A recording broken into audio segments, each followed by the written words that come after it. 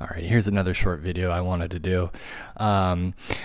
Since I've been doing keeping fish, I've always had the hang-on bag filters.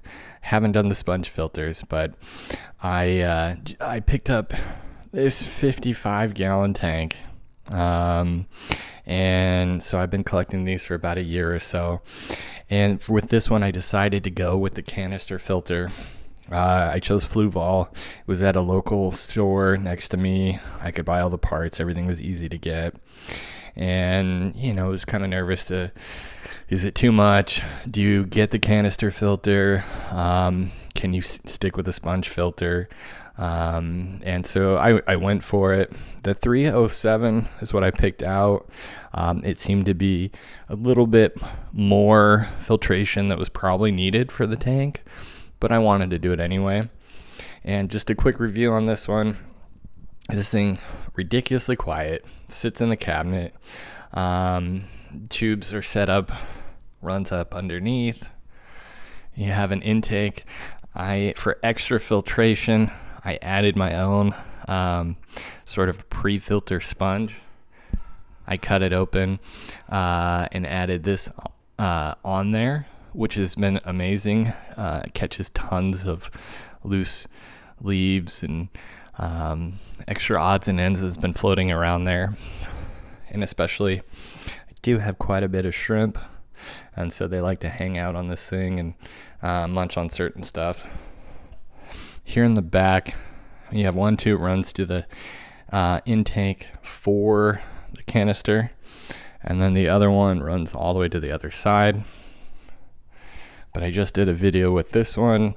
I had the original outflow tube for it that was basically here. It shot out a ton of water. It's kind of like a jet ski type thing.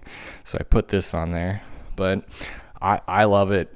The Fluval 307 I think is awesome. I pretty much go with all their stuff. I have their light. It sets on a timer. You never have to worry about anything. It just kind of goes. You can set settings for it to increase, decrease, depending on how much light and how long you need it. But yeah, this thing with the 307, the tank's been great. Fish are doing awesome. Everything's pretty much crystal clear. You can kind of see a little bit of algae, stuff right there. I haven't cleaned it recently, but otherwise, that would be pretty clean there. But yeah, everything's doing great. There's tons of shrimp, bunch of little fish. I had a lot more plants. Got rid of a couple just to kind of downsize a little bit.